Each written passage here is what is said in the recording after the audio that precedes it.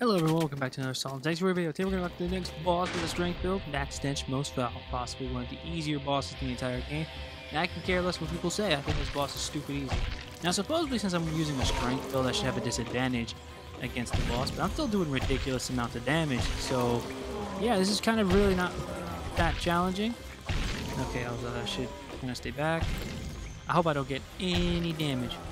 I think I'm gonna try to do that in the future. Try to fight all the bosses and take like no damage. For some bosses, it might be ridiculously challenging, and others might be easy. And I'm done with the boss fight. Look at that, really fucking easy.